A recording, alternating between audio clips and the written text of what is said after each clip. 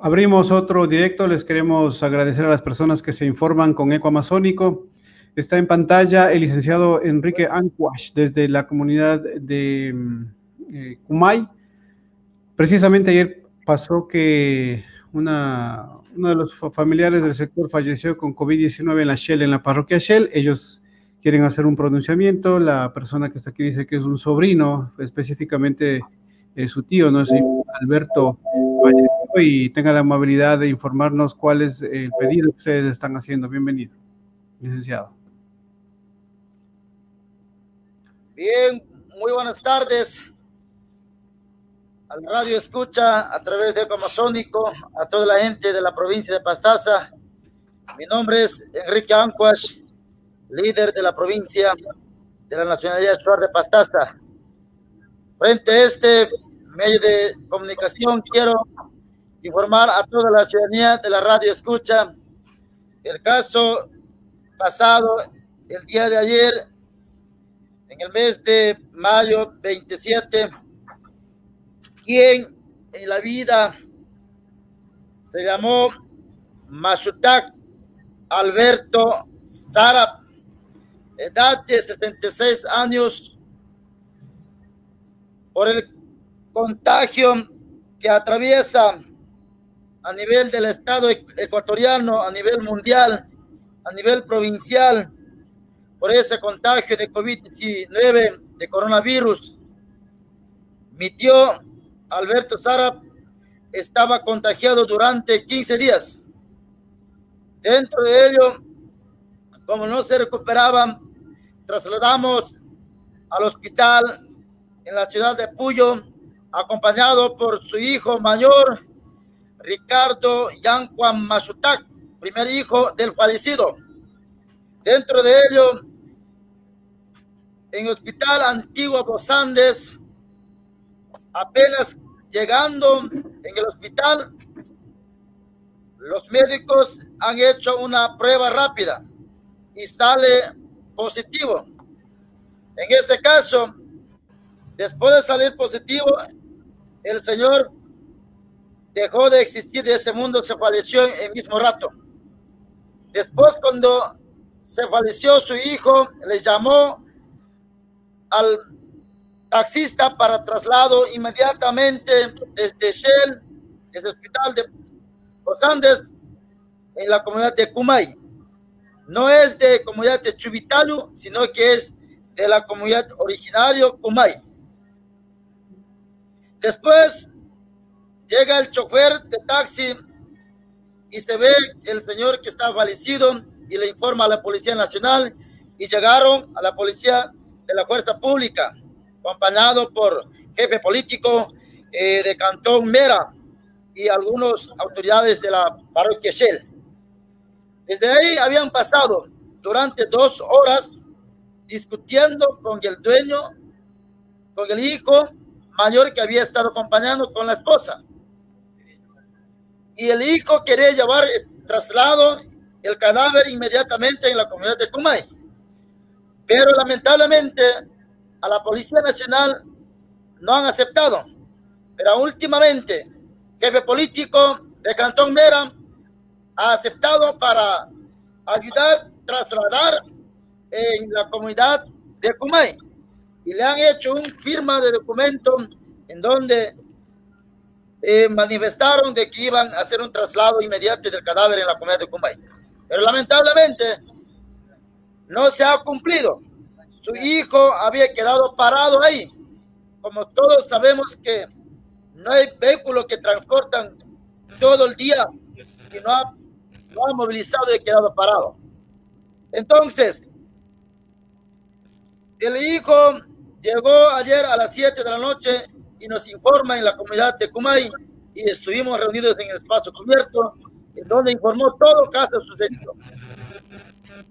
Hasta ahora no se sabe dónde mismo se encuentra el cuerpo del fallecido contagiado por COVID-19.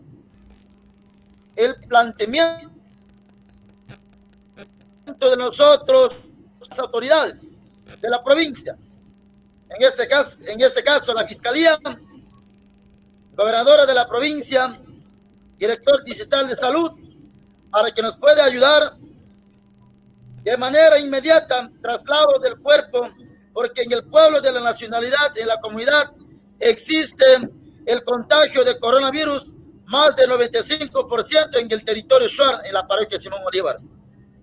Nosotros respetamos las directrices, resoluciones tomadas por Cuerpo Nacional, pero nosotros, como el pueblo, en cada comunidad, tenemos nuestro estatuto, donde nos respaldan, donde nos acatamos, y hemos resuelto cualquier familiar, ciudadano de la provincia de la nacionalidad Shuar.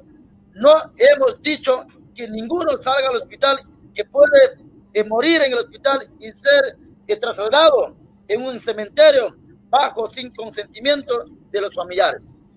Por eso pedimos a la autoridad pública de la provincia que nos ayude el traslado de manera inmediata en la comunidad de Kumay, porque nosotros hoy reunimos más de 350 personas y somos más. Los familiares, los hijos, sus hermanos quieren actuar de manera diferente, pero queremos, antes que suceda eso, antes que levante la comunidad de Kumay, solicitamos que la gobernadora y las autoridades de la fiscalía que nos ayude el trámite de inmediato traslado del fallecido del señor Alberto Ancuas Maxutac. Para su conocimiento, compañeros, también quiero dar paso al compañero vicepresidente de la nacionalidad Shuar de Pastaza, porque hoy él también estaba invitado en una reunión que nosotros quedamos de acuerdo para definir, tomar resoluciones para recuperar nuestro cuerpo del fallecido. Mi estimado, en este momento le doy paso al compañero vicepresidente de la nacionalidad Shuar de Pastaza. Con gusto. Bueno, estamos escuchando, estamos en un diálogo desde el sector del territorio de Kumay y precisamente los moradores han pedido que quieren recuperar el cuerpo de la persona que ha fallecido. Vamos a conversar con el vicepresidente.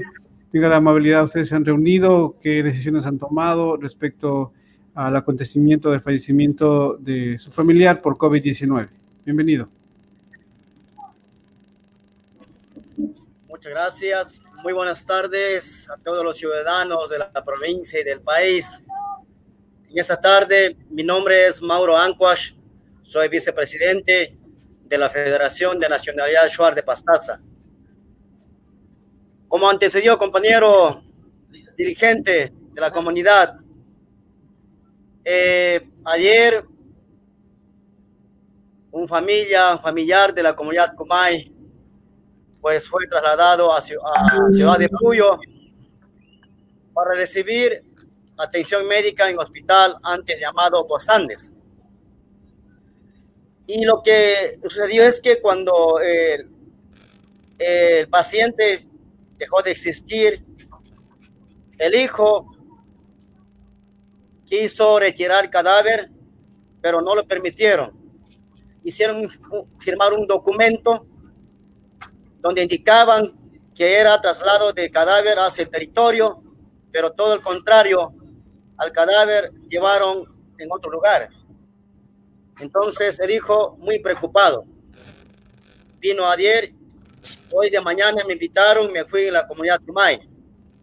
Entonces nosotros dialogado directamente con la señora gobernadora Carolina Valdivieso, contactamos a las 10 de la mañana exactamente, y ella nos comprometió a asumir la responsabilidad con lo que tiene que ver trámites correspondientes, coordinar con las entidades correspondientes para poder hacer levantamiento de cadáver y trasladar en la comunidad Kumay, donde en este momento se encuentran más de 300 personas reunidas en la comunidad Kumay. Yo acabo de llegar recién y entre las 12 de la tarde la gobernadora me escribe de que no es competencia de ella no es la competencia de ella, más bien se encarga a la fiscalía. Y también tuve que llamar a la fiscalía y el Ministerio de Salud Pública. 3 entidades me están negando de que ellos no pueden asumir esa responsabilidad de hacer trámite para trasladar el cadáver.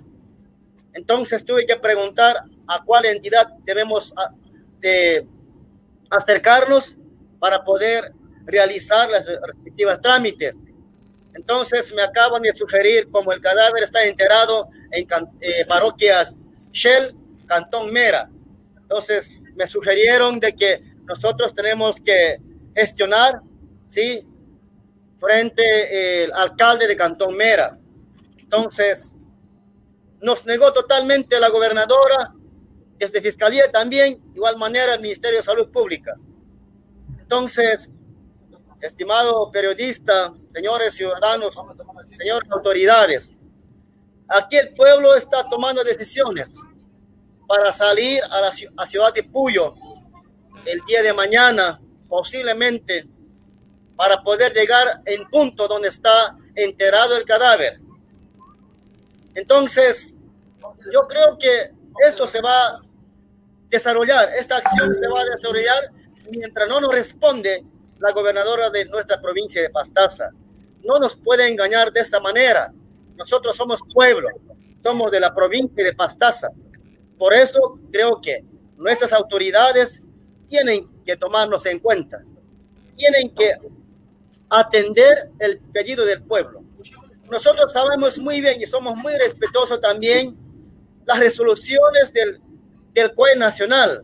Por supuesto que entendemos, pero sí es necesario también entender las autoridades que entiendan de que nosotros somos una nacionalidad y en todo territorio de la nacionalidad shuar hemos resuelto, hemos dictado, hemos normalizado para combatir esta pandemia que estamos confrontando en todo territorio, en todo el país, en todo el mundo, donde hemos dicho, si un shuar muere, como de costumbre, tenemos que velar, tenemos que enterrar en nuestro territorio. En ningún momento, así muera en hospital, en Puyo, en Quito, en Bato, ese cadáver en ningún momento puede quedar ahí. Tenemos esa resolución. Por eso nosotros queremos cumplir esa resolución y sobre todo los familiares quieren ver el cadáver. O sea, particularmente como nacionalidad shuar tenemos esta cultura, esa tradición. Entonces en ningún momento podemos dejar el cadáver ahí fuera, sin conocimiento dónde lo tienen, dónde lo han enterrado. Es imposible. Termino diciendo, mi estimado, actitud de periodista que ayer estuvo pasando, autoridades que ayer estuvieron conversando, dialogando, presionándole, amenazándole al señor Ricardo Machutak, el hijo de finado. No estamos de acuerdo, estamos rechazando públicamente, porque las autoridades, en este caso, jefe político de Cantón Mera, hoy de mañana también aclara a través de medios de comunicación de que ese cadáver se ha trasladado en la comunidad de Chubitayo y se ha enterrado en el cementerio de la comunidad Chubitayo. Nosotros hemos delegado una comisión para preguntar allá y la comunidad Chubitayo desconocen. ¿Qué tanta mentira? ¿Por qué nos engañan tanto? ¿Quién dio esos datos para que o simplemente tal vez inventaron? No es posible engañar a un pueblo. No es posible. ¿Por qué nos engañan? Eso es discriminación, eso es engañar. Es un delito.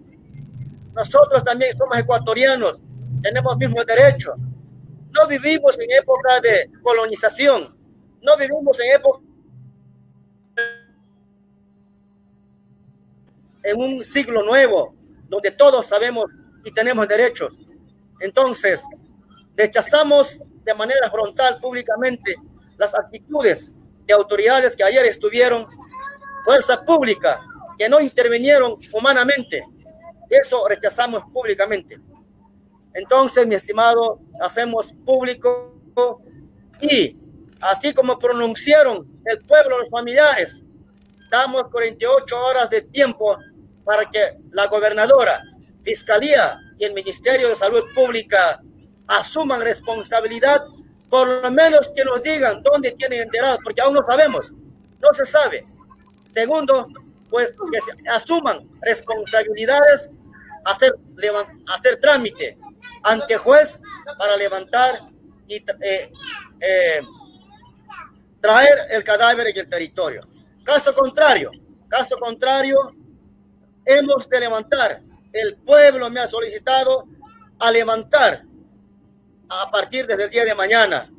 Y eso creo que vamos a accionar en caso de no tener ningún resultado, ningún apoyo de las autoridades competentes. Muchas gracias. Estaremos atentos, estaremos vigilantes hasta recuperar el cadáver del fallecido, porque el señor Alberto Sarab es un líder importante, un líder que adjudicó territorio de Kumay, más de 7.000 hectáreas. Es un hombre histórico y también un hombre religioso, muy importante para nosotros. Entonces no podemos dejar así de simple el cadáver, el cuerpo de ese personaje importante fuera de nuestro territorio, de acuerdo a nuestra cosmovisión. Y muchas gracias. Muy bien, muchísimas gracias. Les queremos agradecer a las personas que han estado interviniendo desde el territorio de Kumay. Para nosotros simplemente es derecho de abrir la plataforma y darles también la oportunidad que ellos puedan expresar lo que sienten desde este territorio. Un abrazo para todos ustedes. Seguimos comunicando y uniendo voces.